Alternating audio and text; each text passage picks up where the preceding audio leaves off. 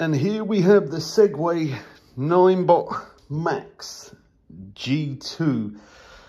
Here it is. Now before we go out on a ride, we did the unboxing video, we set it all up, it's all ready to go, other than we got a couple of things to do just before we get started.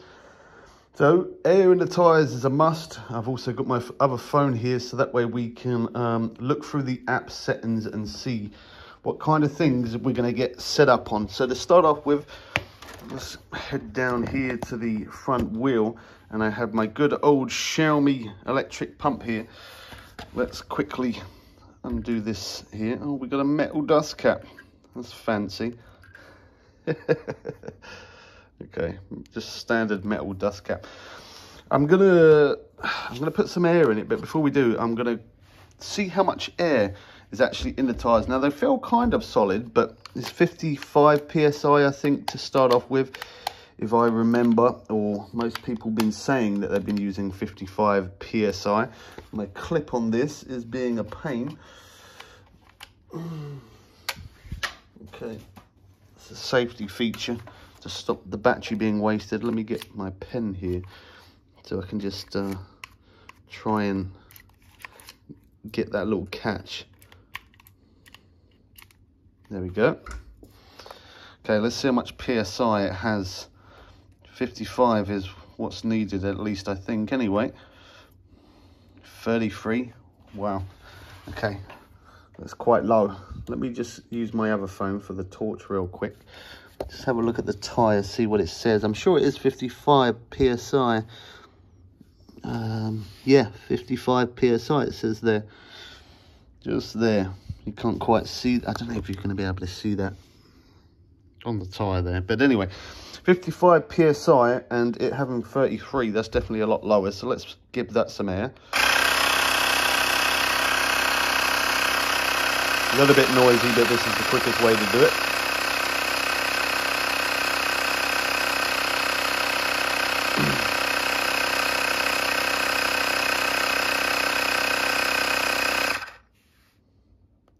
Take it up a bit more, set it to 56.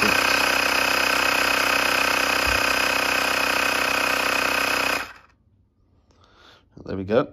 Now we have the right tyre pressure there in the front. That was quite low, that, considering it's meant to be 55. That is definitely quite low.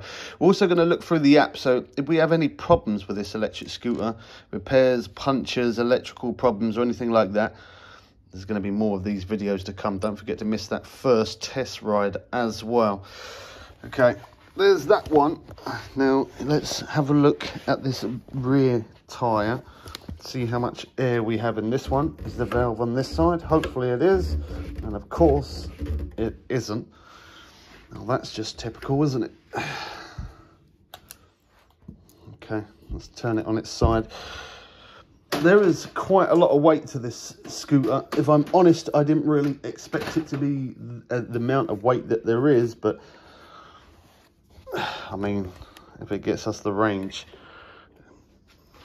then we're going to need it to be half a decent weight for a good battery. Also, obviously, you've got the suspension as well. That's going to increase the weight a little bit. Let's give this one some air.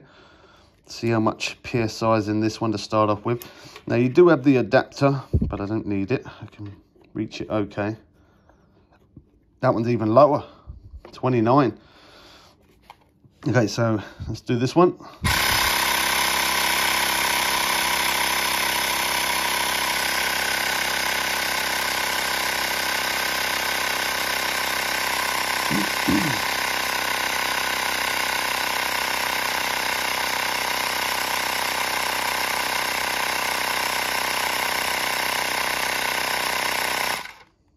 There we go.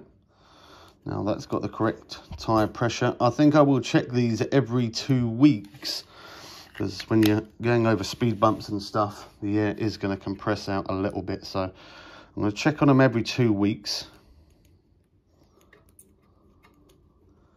Okay, there we go. That's that. And let's turn the scooter on. Now the scooter is on.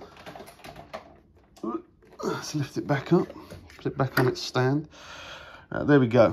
So I'm now going to connect the Xiaomi app, not Xiaomi, cool, wow, that shows how many Xiaomi scooters I've had. Instantly say Xiaomi scooter. All right, so there you go. There it is. And we're going to have a quick look at these settings here a little bit, because we fully charged it, connected it all up, downloaded the software, did the unboxing video. You could always check that out if you're interested. We also have a playlist of e-bikes and electric scooters. Check through that if you're interested in any other electric scooter or more on this one. So if we come down to more functions, let's have a look here. So we've got energy recovery. That's set as standard as on weak, disabled or strong. Shame we don't have the option for medium there, but I guess we'll just leave that on weak. Walk mode, max speed is 3.1 miles an hour in walk mode. I don't want that on. Charge limit is set to 100%, which is more for long distance or daily use. You can adjust this. A lower charging limit will increase the battery life. It's set as 100, so I'm just going to leave it like that. Indicator sound. Okay, well, that's different. So if we hit the indicator up here, as you can see, let's put the indicator sound on and see what that sounds like. There you go, that's on. I mean, it's not really for me, if I'm honest. It's not my kind of thing. So I'm going to turn that back off. So Imperial system, so that is, I guess, for kilometers an hour or miles per hour. I like that it gives you the option for that. I'm going to leave mine at miles per hour because I'm here in the UK and that's what we use. Custom settings of sports mode. 16 miles an hour maximum, it says. Max speed, energy saving.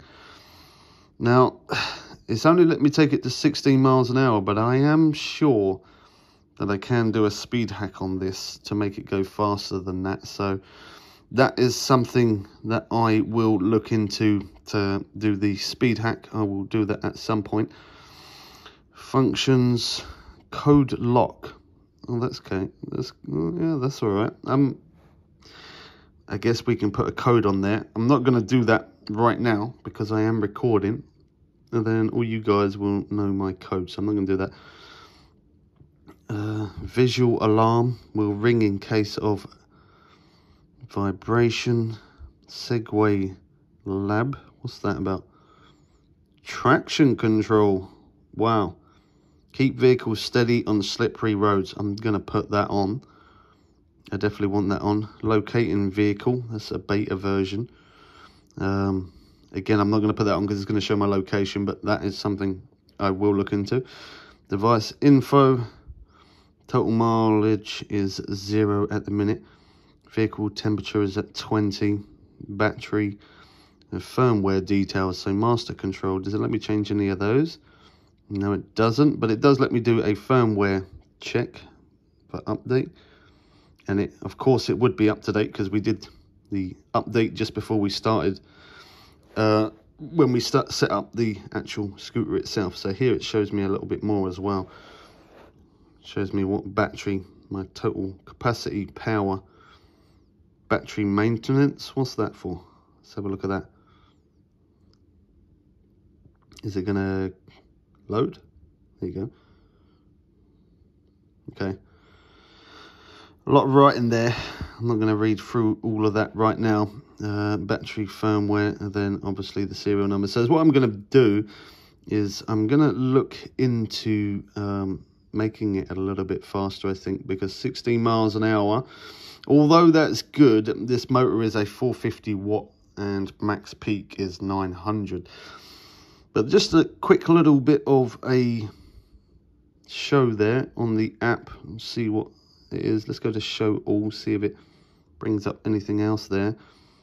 Functional riding safety user manual, repair center. Okay. A few different bits and pieces there that we can adjust.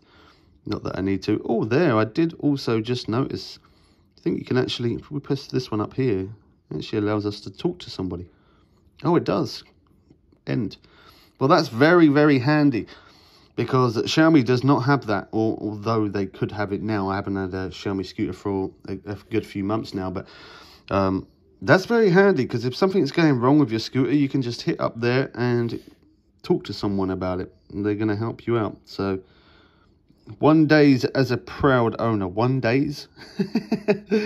1 day, you mean? But yeah, track record, record your first ride. Okay, that's good. Set password, about the vehicle. What happens if we hit that? About the vehicle. Does take a little bit of time. Does take a little bit of time to load their function. Energy recovery, riding mode, cruise control. Okay. What was that? Long press what? Pinch the brake handle or press the throttle button again to disabled cruise mode. Okay. Right, then settings, reduce battery life, safety. There is actually a lot in this app, considering the other ones are definitely, for the Xiaomis, there's definitely not that much information. Whereas if this one really does go into a lot of depth, what happens if we select more? Notifications, medals, favorites, help, and support online. Look at that. That is online support. That is very, very good. So just a quick little video. Yeah, just a bit of, just before we go out on the first ride, just getting everything set really. So the tyres are now at 55 PSI. And I wonder if we can back the firmware. Let me just have a quick look at that real quick.